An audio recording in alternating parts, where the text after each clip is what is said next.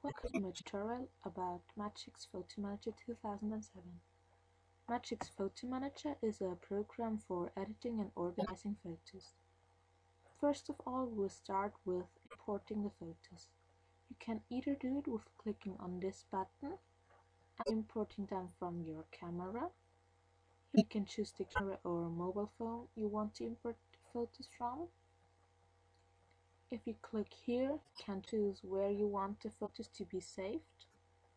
You can also select a different file name, and very interesting, you can choose if you want to import all of the photos, only the ones who are new, or only the photos which are selected.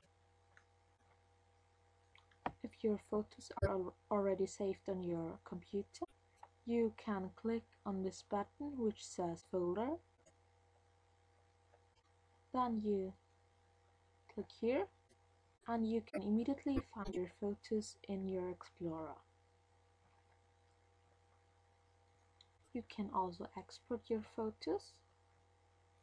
If you click here, you can, yes, like you can see, you can create photo shows or screensavers. You can also send photos via email. And of course, you can export the files. You can export only the files. There are also different views to watch your photos, like miniature view, details, or film stripes. And of course you can sort them after name, type, page, or whatever.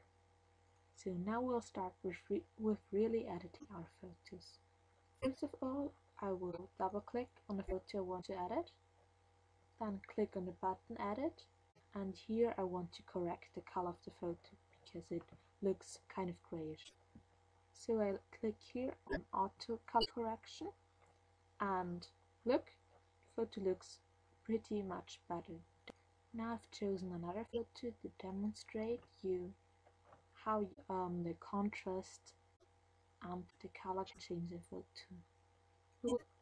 First of all,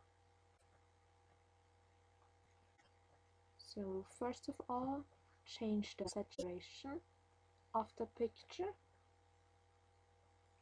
and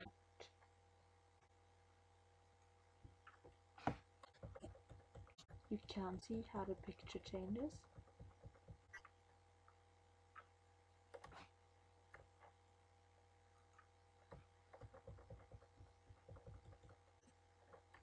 So maybe you would say that it is too much color, but here you can see pretty well how it changes.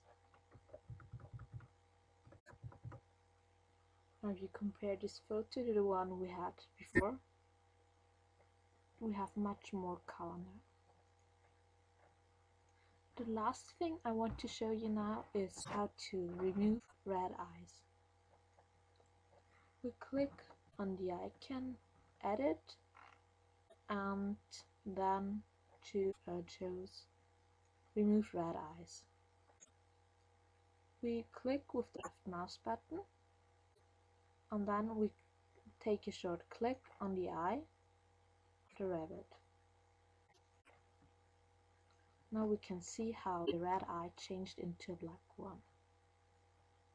Now thank you for watching this tutorial, and I hope you have fun and be creative.